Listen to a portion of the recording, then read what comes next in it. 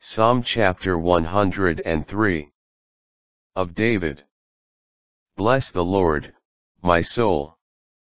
All my being, bless his holy name. Bless the Lord, my soul. And do not forget all his gifts. Who pardons all your sins, and heals all your ills. Who redeems your life from the pit, and crowns you with mercy and compassion. Who fills your days with good things, so your youth is renewed like the eagles. The Lord does righteous deeds, brings justice to all the oppressed. He made known his ways to Moses, to the Israelites his deeds. Merciful and gracious is the Lord, slow to anger, abounding in mercy. He will not always accuse, and nurses no lasting anger. He has not dealt with us as our sins merit, nor requited us as our wrongs deserve. For as the heavens tower over the earth, so his mercy towers over those who fear him. As far as the east is from the west, so far has he removed our sins from us.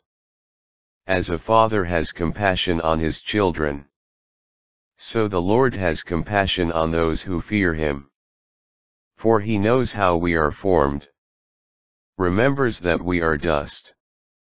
As for man, his days are like the grass.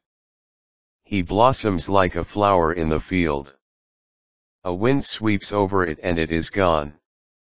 Its place knows it no more. But the Lord's mercy is from age to age, toward those who fear him. His salvation is for the children's children, of those who keep his covenant, and remember to carry out his precepts. The Lord has set his throne in heaven. His dominion extends over all. Bless the Lord, all you his angels, mighty in strength, acting at his behest, obedient to his command. Bless the Lord, all you his hosts, his ministers who carry out his will. Bless the Lord, all his creatures, everywhere in his domain. Bless the Lord, my soul.